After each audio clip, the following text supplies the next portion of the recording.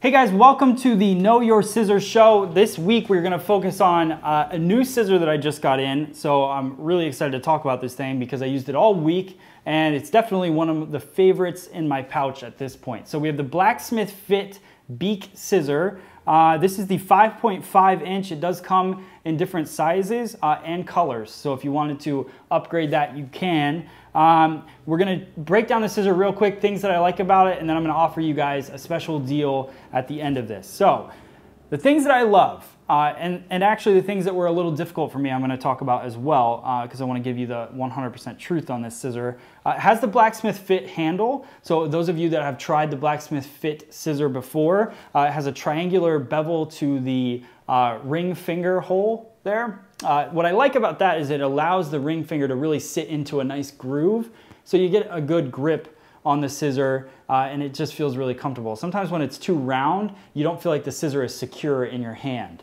Also, let's get into the whole point of this scissor, the beak blade. It looks like it's a bird, that's why they call it the beak, but it also, the skinny blade, we've talked about before how a fatter blade is going to have a lot more power. This is not a powerful scissor. This scissor is made for detailing and also precision cutting. So if you're somebody that likes to take really thick sections and cut a lot of hair at once, this is not the scissor for you. If you're cutting a client with really thick coarse hair, this isn't the scissor for you. This is for really fine sections and creating a lot of detail. Now, what I will tell you is this scissor is like cutting with razor blades. It's so sharp. That's what I really found that I loved the most about it.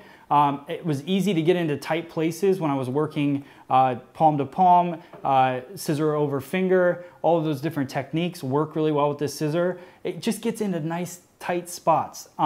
It's also, like I said, very, very sharp. The thing that I noticed is I like to really dig my scissor into my finger as I'm cutting.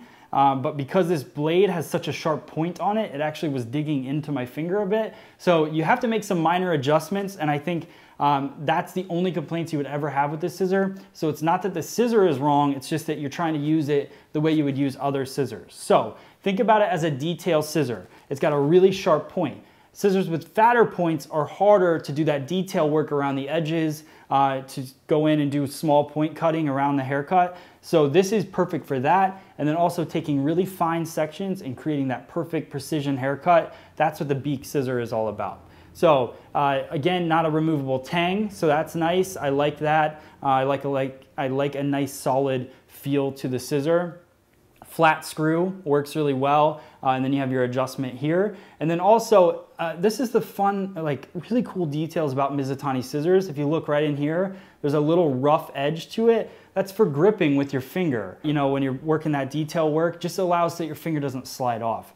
That's, yeah, right there. So that's why I love Mizutani so much. They're handmade. I mean, this is handmade scissors in Japan. A lot of people posted on the last video that the scissors are expensive. They are expensive. There's a reason that you pay for quality products, and this one is no exception to that. This is normally a $500 scissor. I'm gonna have it for 1 week on shopfse.com for $400. This is 20% off.